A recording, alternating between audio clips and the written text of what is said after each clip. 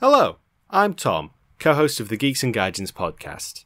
If you're listening to this, you are either my friend and co-host John, or you are a random internet stranger who stumbled across our YouTube channel by accident. If you fall into the latter category, do not panic.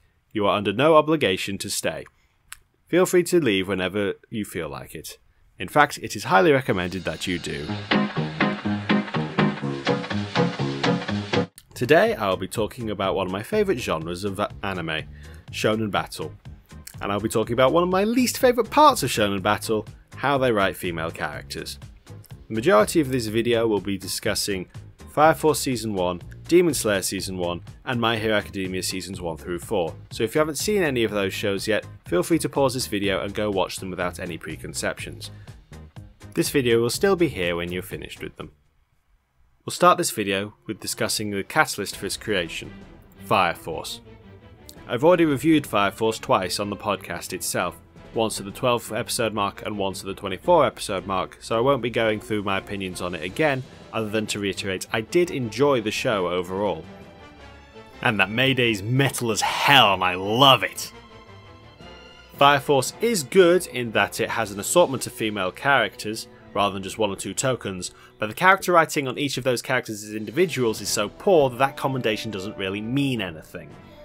Now obviously my perspective on what makes a well-written female character is a little skewed, and it might not align exactly with what female anime fans actually would like in their representation, but hear me out. The most obvious candidate for best female representative in Fire Force would be Maki, who has incredible combat skills, a high amount of pyromantic power, and exceptional physical strength.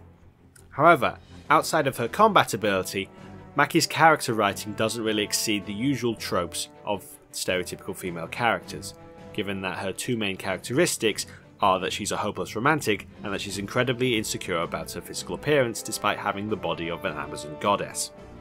Essentially, she could kick your ass, but she'd rather stand around looking cute instead.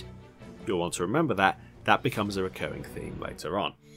The other major female character that Fire Force introduces early is Iris. Iris is distinct from Maki in that she does not assume the role of a fighter. Instead, she is a nun, whose function in the Fire Force is to provide spiritual guidance.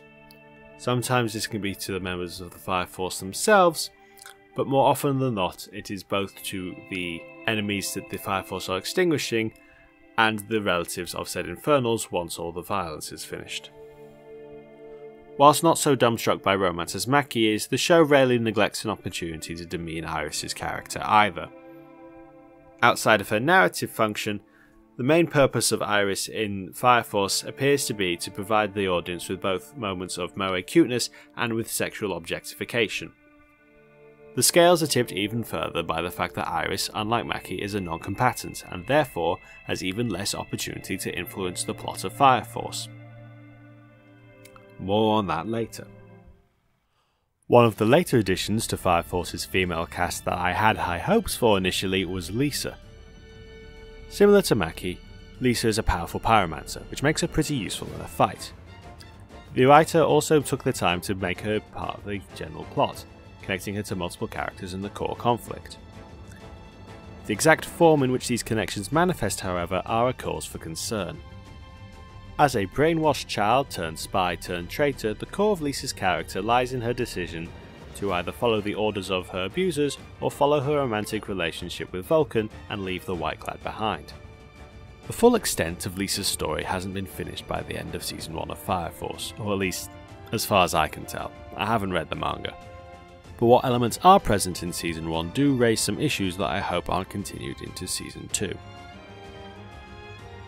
By the end of Season 1 of Fire Force, Lisa has been taken away from the White Clad and is in the quote-unquote safe hands of the Fire Force.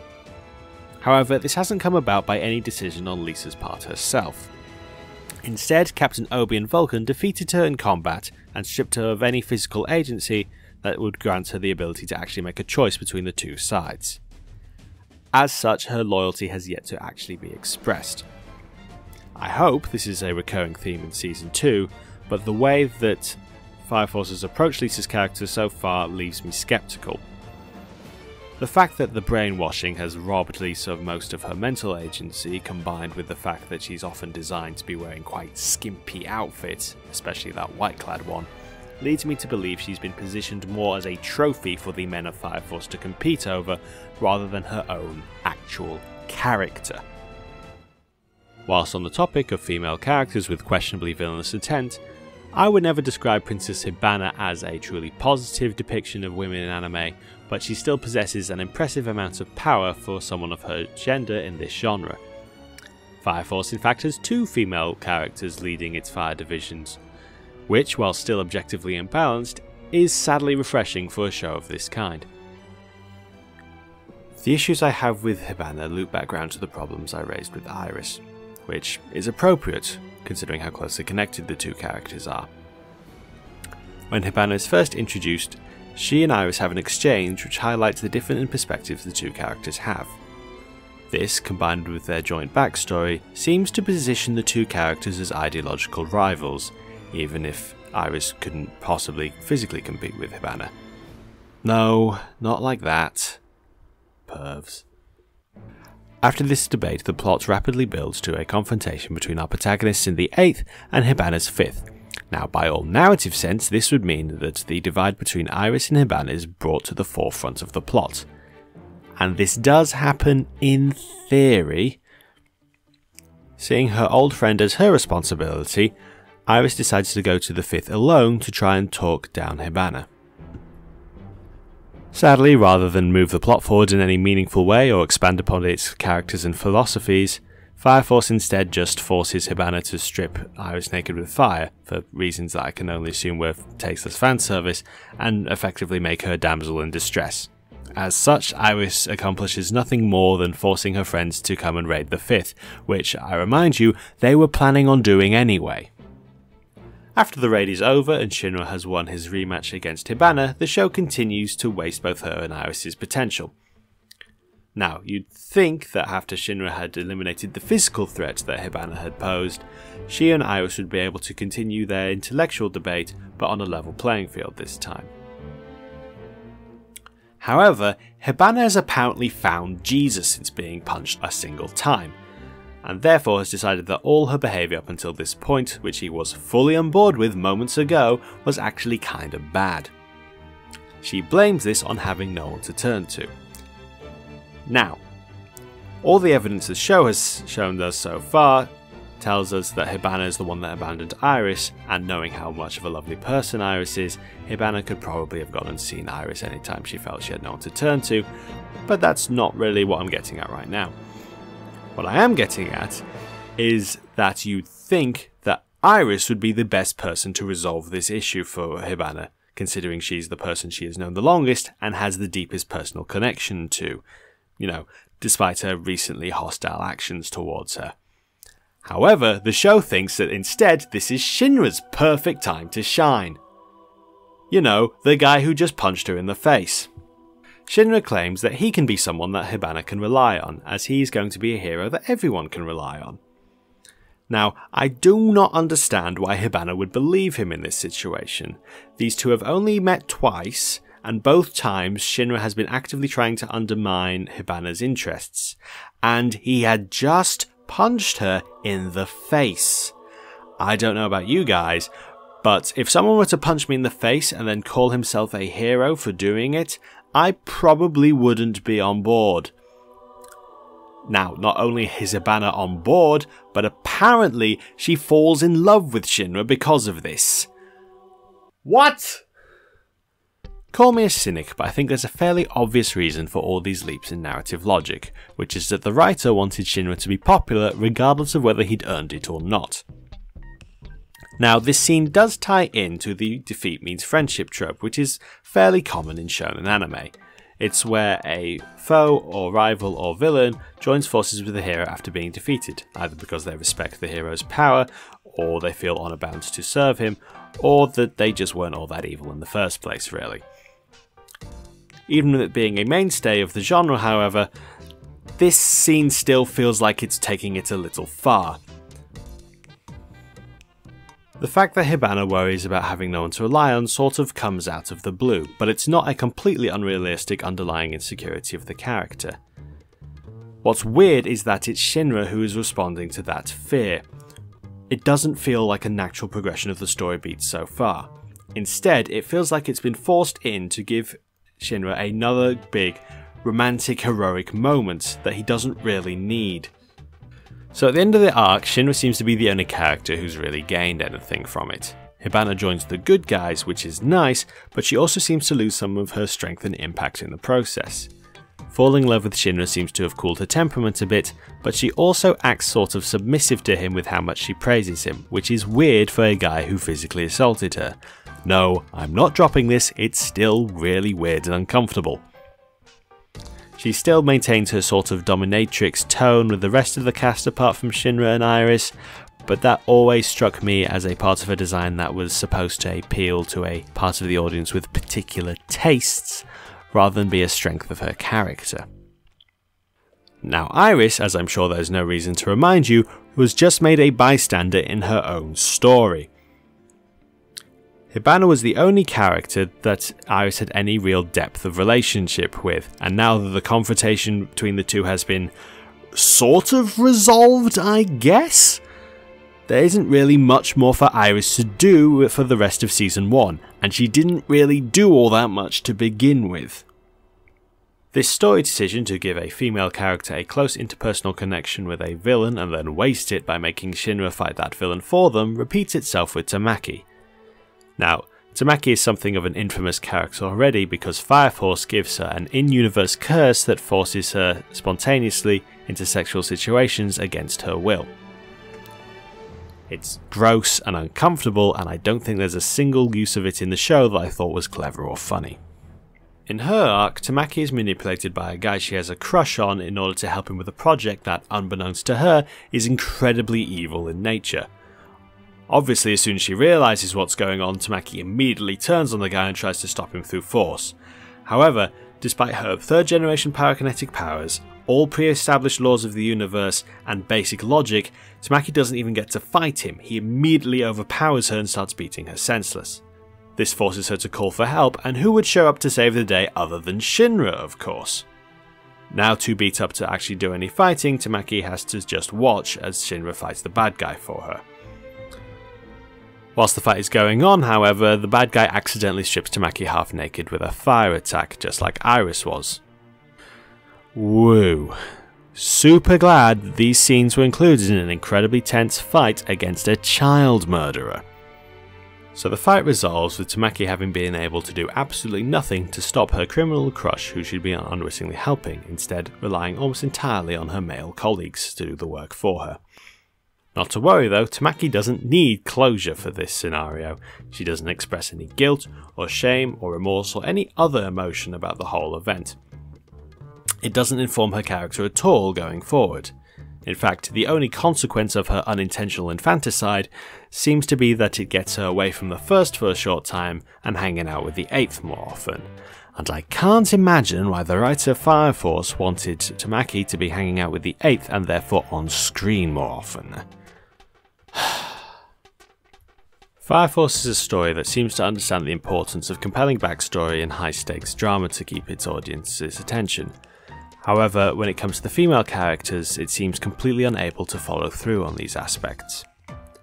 Iris and Hibana might be the only survivors of a high-casualty accident, and Tamaki might be the accidental accomplice of a horrifying crime connected to the ongoing project of a religious terrorist organisation, but none of that stuff sticks.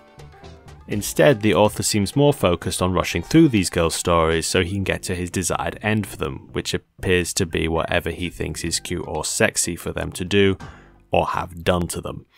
For more evidence of this, look no further than the Nether arc at the end of the show, in which the 8th Division is divided into pairs in a series of underground tunnels. Each of the male members of the 8th are split into pairs together, whilst Tamaki and Iris are a pair, and Maki is left on her own. Each of the stories revolving around the male pairs focus on their competence as combatants. Captain Obi and Vulcan prove that their physical training and inventions are more than a match for any third-generation pyromancy, despite having pyrokinetic powers of their own.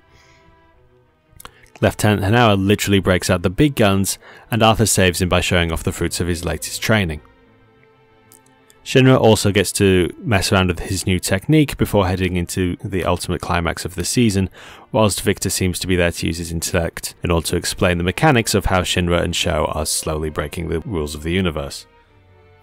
Maki does get to let loose as well, with some impressive fight scenes, but these scenes are bookended with segments of comedy derived from her pre-established notions of her femininity. Tamaki and Iris' storyline seems to be the author's attempt to inject moments of humour into a fairly serious chain of events, which I wouldn't be so opposed to if it weren't for the fact that the jokes are usually at the character's expense, and that they are the majority of the female cast. Once again, the author takes the opportunity to build up a scenario which seems like the perfect opportunity for a solid fight scene and strong character development. Tamaki's opponent is hyped up by having other villains discuss how likely it is that he'll be able to kill all of the other members of the 8th by himself. It's a fairly clunky and inefficient way of establishing a threat, but it gets the job done. Meanwhile, Tamaki is having a flashback to a scene we haven't seen before. She's having a conversation with Shinra in which he's acting uncharacteristically dickish towards her. This seems to be so that the audience understands that Tamaki has something to prove.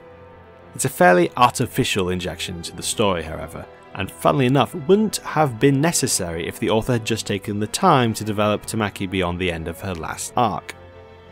As I said before, Tamaki should probably be expressing feelings of guilt and disappointment after being unable to defend either herself or the kids, but she should also have learned her lesson from that experience and taken the opportunity to develop herself as both a person and a fighter.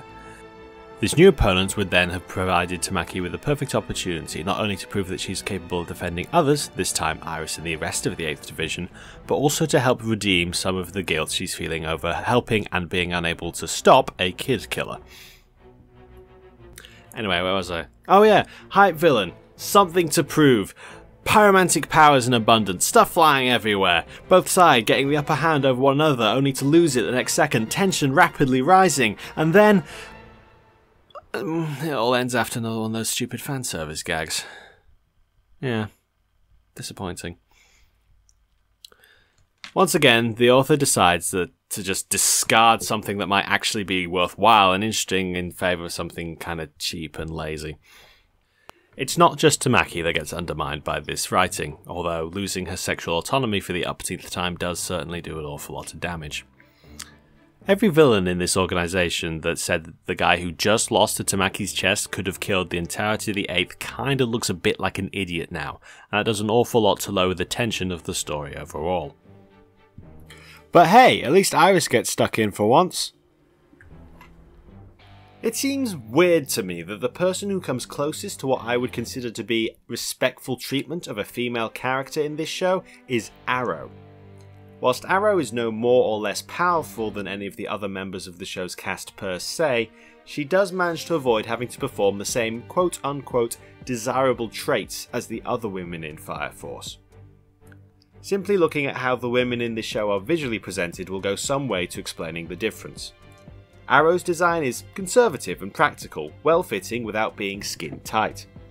There is as little exposed skin as necessary, so little in fact that even Arrow's face is covered most of the time. The most the show does to feminise her is in fact to show her face, seemingly just to confirm that, yes, is Grill, and there seems to be a practical purpose in doing so as it helps differentiate her design from Mirage's. Compare this to the other women's designs in Fire Force. Initially, Fire Force might seem to favour practicality over fan service in its uniform designs, what with the bulky overcoats worn in combat and the loose jumpsuits worn at base. But don't let these fool you. This show never turns down an opportunity to sexualise its female cast. When considering practicality, keep in mind that these are the primary combat designs for some of the female characters. Similarly, Iris is often drawn wearing a nun's habit that is both way tighter and way more revealing than what you would expect from a respectable member of the church, when she's allowed to wear clothes at all. Maki's tank top and baggy trousers seem like the least fetishized design of the main cast. But then again, this shot exists, so don't go thinking that the show leaves her alone either. So why does Arrow manage to avoid receiving the same treatment? Well, first and foremost, she's a villain. She kills people. I'm going to assume that the author believed that people wouldn't take her seriously as a threat if she was also treated as an object for the audience's desires. Which makes sense because I don't take any of the main female cast seriously anymore. This isn't to say that you can't have a female character who is both desirable and dangerous. The femme fatale trope is pretty well known and not unpopular. I do imagine that taking this route with Arrow would have made her overlap too much with either Hibana or Lisa's characters though, so that's another reason I'm glad that they didn't do that with her. Hooray for diverse female character writing! That being said, there is something strange about Arrow. I mean, other than the fact that she kills people, and that the author suddenly ran out of horniness when writing her. As a character, Arrow is incredibly bland. She never conveys any real emotion, nor does she communicate any greater depth to herself beyond, is one of the bad guys. She's more Terminator than terrorist, as close to a blank slate as you can get away with in a story.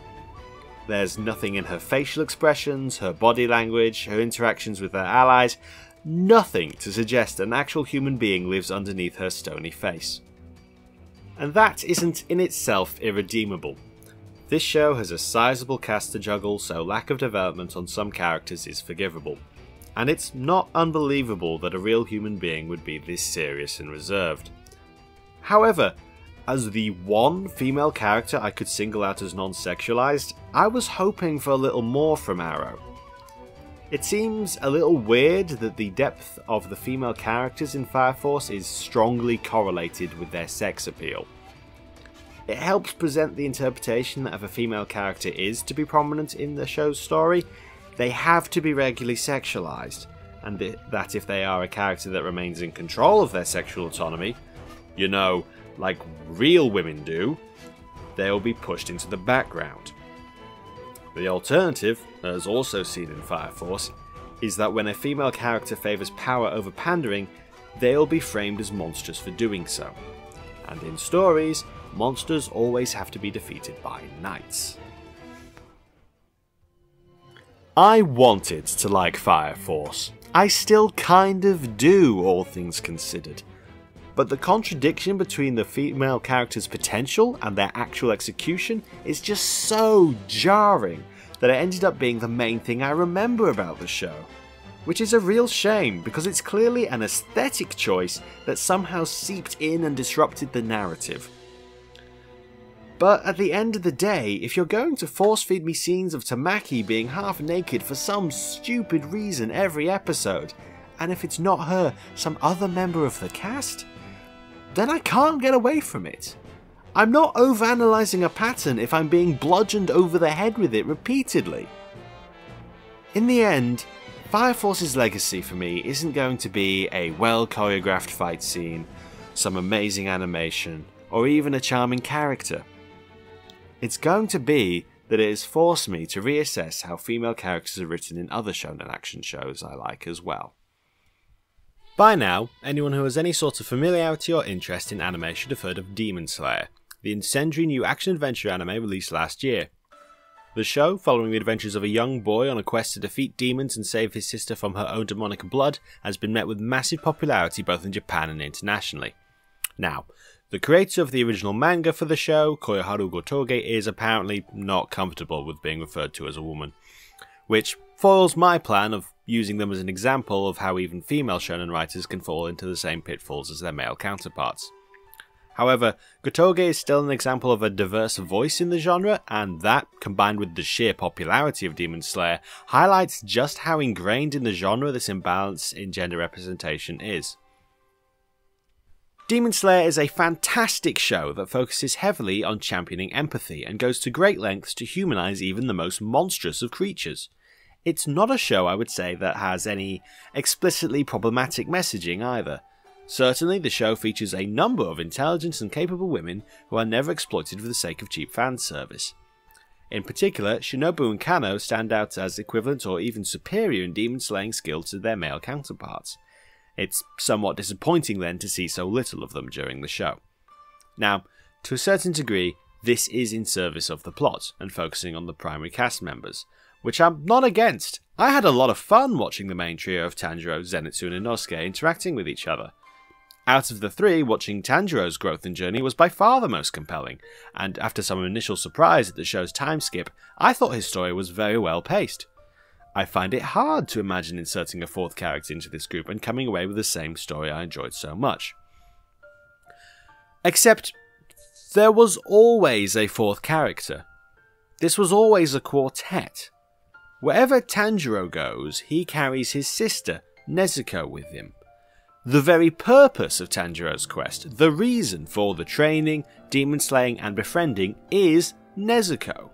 Without Nezuko, the story of Demon Slayer is completely different. So why does the character herself have such a small presence on the majority of the story?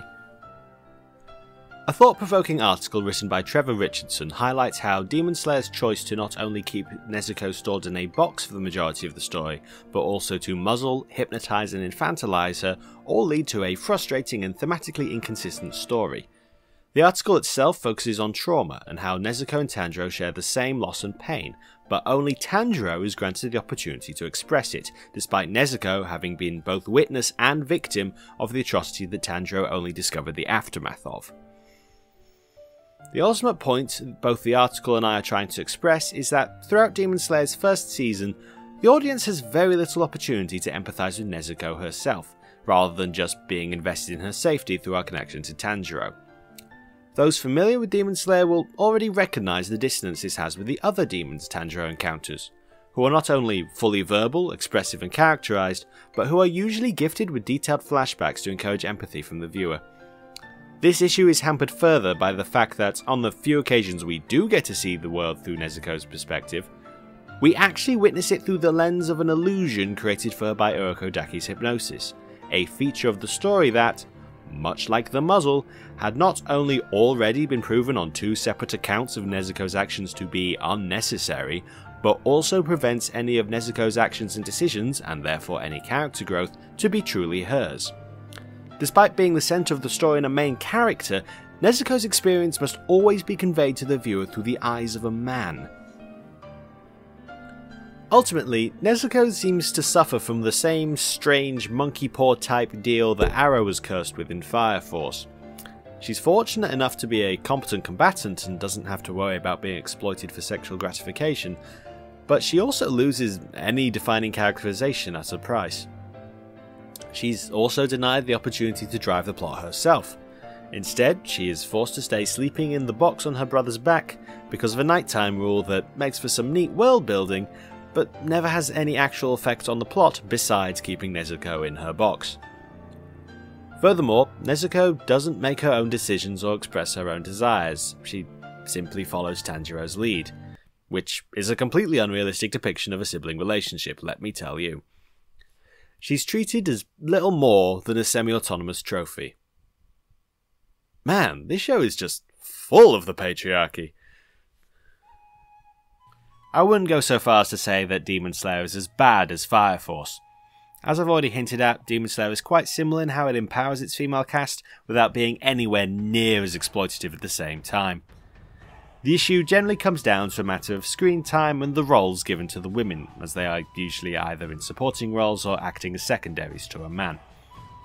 And with both the breathing techniques and demon blood being physics-defying magic, there's really no believable reason for such an imbalance of genders. Whatever might be considered the usual rules don't apply here. In fact, what few rules do exist in Demon Slayer's magic system seem to only exist to restrict Nezuko, as the other demons never seem to run up against any limitations other than Tanjiro's sword. These limitations appear to serve the purpose of attaching a tangible cost to Nezuko's decision to not eat humans. However, as discussed previously, this isn't really her decision. The existence of a cost would be much more important if Nezuko were fully autonomous, and constantly having to weigh the benefits of drinking blood against her own morality. That way, the temptation would always be there. Nezuko being unable to help Tanjiro because she had chosen to sleep would be a more personal complication. The test at the end of the first season would actually matter. But as it stands, none of this potential depth exists because we know that Nezuko is under the effects of mind control that won't allow her to do anything bad. Or anything at all, really. Now, in all fairness, as Demon Slayer went on and its cast expanded, it did get a little better at providing a larger number of female characters, and this trend very well might carry on as the story continues. Or it might not. I have no idea, I've not read the manga.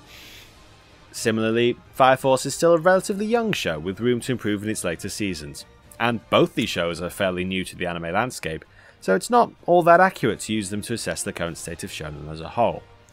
Which leads me to consider a more popular show, one with a few more seasons under its belt, one that might better serve as a show that defines modern anime.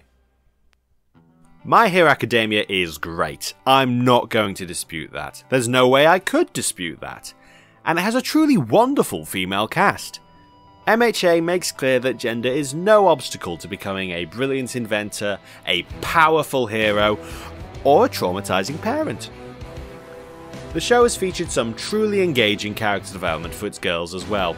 Achako's performance during Season 2's tournament arc is clearly the standout of all these, and a narrative beat that caught many people's attention for just how unexpected it was to see the primary love interest throw down with the main rival in a fight that, for a few moments, felt nail-bitingly close.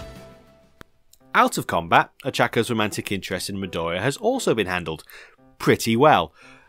As deep and sincere as Achako's feelings might be for her MC, her character has never been reduced down to merely those emotions. Instead, over the course of the show, we've seen her come to understand her feelings and put them to one side as she focuses on achieving her own dream. I cannot express enough how wonderfully refreshing that is. I also cannot express how freaking sad it is that this is considered some of the best writing for a love interest in a shonen show. Oh wow, the person we're supposed to be invested in the protagonist living happily ever after with is actually a fully realised human being, with a life that actually exists independent of the plot. Yeah, what a concept. Moving on to the other girls in Class 1A. Momo's probably the next best developed female character. No, stop, I know what you're thinking. Bad. Which is quite surprising for a character whose very outfit screams fan service. Her story has included her becoming a more decisive person and a better leader of her peers. Next is Tsu, who was given her own solo episode and was generally one of the more fun characters in the early seasons, before she started becoming part of the background. In Season 4, Jiro and Mina have been given the opportunity to step into the spotlight, although the emphasis has been more on their hobbies than their heroism, and didn't really do much to develop on what we already knew about the characters. Legitimately, the flashbacks from Kirishima's arc did more to develop Mina and portray her as a hero. Oh, and Toro's here too. So, what's my issue with this show then? What's my grudge? What's my beef? What's the tea? Is that right? Tea? Is that how you use it? Is that right? Tea? Is that what the young'uns say? Right. Oh, I'm sure that'll age well. To put it simply, when the going gets tough, the girls get gone. Sure, Hiraka lets the girls get stuck into their own fights and show off their abilities, but when the gloves are off and it's time to get serious, it's always the boys that are given the task of saving the day. Who ends up in the last stand during the villain's invasion of UA in Season 1? Midoriya, Bakugo, Kirishima, and Todoroki. Who fights Hero Killer Stain? Midoriya, Ida, and Todoroki. Who do they send after the villains who are kidnapping Bakugo and Tokoyami at the training camp? Midoriya, Todoroki, and Shoji. Why is it, when something happens, it is always you three? Believe me, Professor, I've been asking myself the same question for 6 years. During the Bakugo rescue operation, Momo is brought along, but when the big moment comes to actually rescue Bakugo, she's the only one whose quirk isn't used. Like, seriously guys, she could probably have just made you a parachute. Like, they're real easy, she could probably just whip one out right away. Wait, how are you guys planning on landing anyway? What, an explosion? Really? Not a parachute, an explosion, really? Wait. Okay? Right. Sure. And finally, for now, we have Season 4 and the Shi Hasakai raid. This arc features a whole host of heroes, villains, and fights. It also helps introduce UA's big three, Mirio, Tamaki and Nejire. Mirio is part of Senaitai's agency, and they, along with Midoriya, are the focus of the arc and get the most powerful emotional beats of the story. Kirishima joins Tamaki at Fat Gum's agency, and the two students get an episode-spanning epic showdown with multiple top Yakuza members each! Meanwhile, Dragon Hero Ryuku leads a squad made up of Nejire, Ochako and Tsu. Their fight lasts a few minutes and just sets up the stage for Midoriya's final throwdown with Overhaul. The anime only gives the girls the scraps of this arc story, whilst Deku and Kirishima are in the thick of it and each get awesome moments and important character development. Ochako and Tsu are on the sidelines with nothing to work with.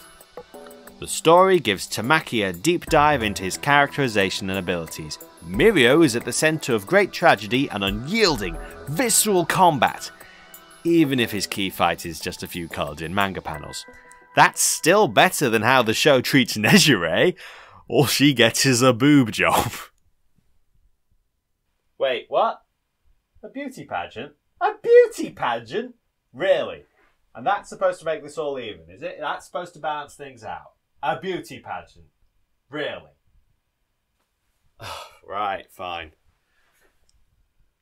Now, I'm not saying that there's some strange bias going on here where all the male characters get to be part of the actual plot, whilst the female characters are given a side distraction to resolve out of an obligation to have them present to keep up appearances. What I am saying is that it's really fucking weird that Sir Night-Eye's assistant, Bubble Girl, another key member of the Night-Eye agency and the only one of them that gets left behind, isn't allowed to go into the secret base with her boss, but for some reason we're taking fucking Rocklock with us? Who the fuck is Rocklock? Why is he here? He doesn't even do anything! Why are none of the women going into the secret base? Do the Yakuza have a no girls allowed sign hanging on their door or something? Why would the heroes even listen to that? It's not like warrants agenda based! In short, My Hero Academia seems to understand the importance of writing its female characters with the same care and depth as its male characters. It just can't seem to commit to the idea of letting them share the same pedestal as their male counterparts. Whew! Well, somehow I managed to get through a whole section on how Hero Aka treats its female characters poorly without even mentioning Mineta. Oh god, he heard me! Run! Run! Now, some might say I'm just cherry picking here, and to those people I would say, you're damn right I am! Have you seen how most action anime treats female characters? Believe me, I like these shows, and I wanted to be more positive about them, and a bunch of other shows I really enjoy. But then I thought about those shows some more and realised that they're all trash!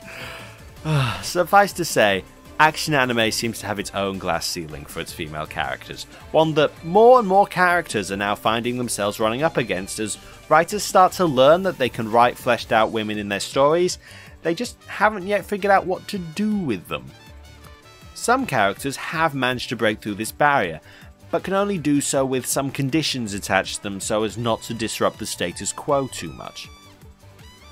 It's certainly true that anime is taking steps to be more inclusive and less discriminatory against members of a broader audience, and with that we're seeing a number of female characters in Shounen given better treatment than their predecessors. But whilst it is fun to celebrate this step in the medium's evolution, I think it's also important to ask, is this really the best it gets? Ha ha ha! I bamboozled you! That was a rhetorical question! I actually do have some positive things to say about anime. I know! What a nice surprise! So you've sat through me complaining about the pattern of female inferiority in anime for probably way too long by now. And I realise that kind of negativity can kind of suck to listen to, especially when I'm dragging an anime you probably quite like. So I think you deserve a reward. Here's a list of several anime whose writing for female characters is at least above average for action anime.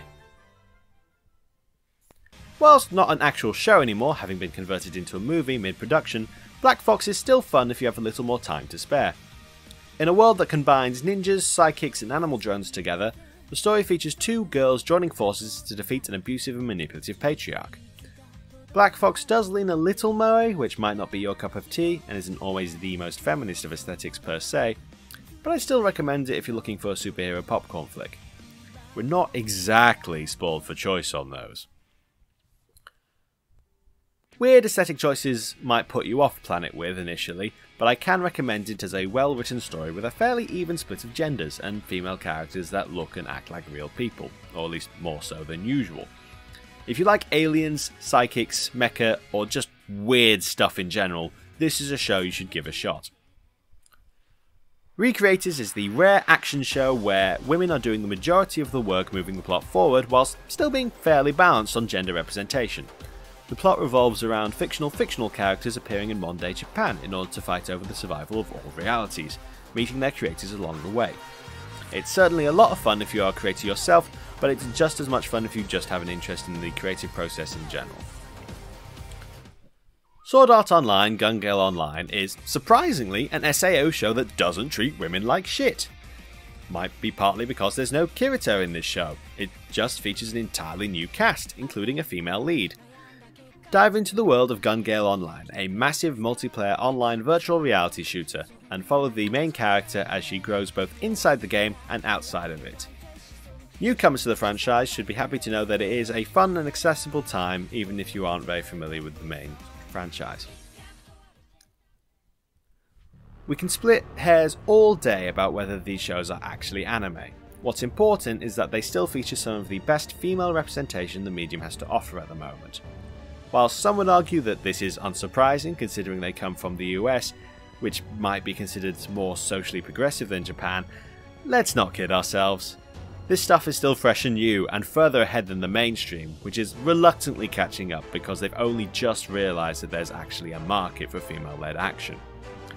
And with the lack of experience that comes from that reluctance, they're not exactly all that good at it just yet. But hey, at least they're trying, and at least these shows aren't afraid to let their women share or even steal the spotlight from the men. And some quick bonus mentions for shows that I don't think have a traditionally feminist message per se, but are still very interesting to look at in that regard. Black Lagoon is an action show that helps me to understand a little better what it must be like for women to always have to watch men do the cool stuff in action movies. It is a show where almost every action set piece features a woman doing something incredible like a Terminator, whilst the guys stand on the sidelines being in supporting roles or are only present to immediately be murdered.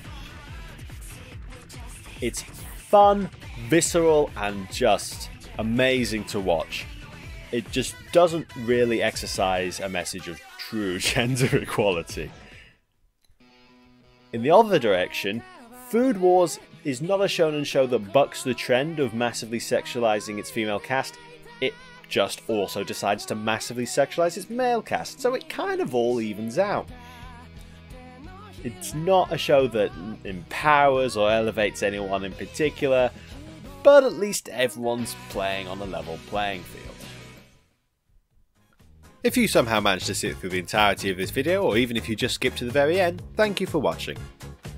If you enjoyed this, feel free to subscribe, like, and hit the bell button for more stuff. If you would like to hear me rant about random anime stuff on a more regular basis, I have a podcast that comes out every Wednesday with a friend of mine who lives in Japan that should also be able to find on this channel. Thank you very much for watching, and I'll see you soon. Bye!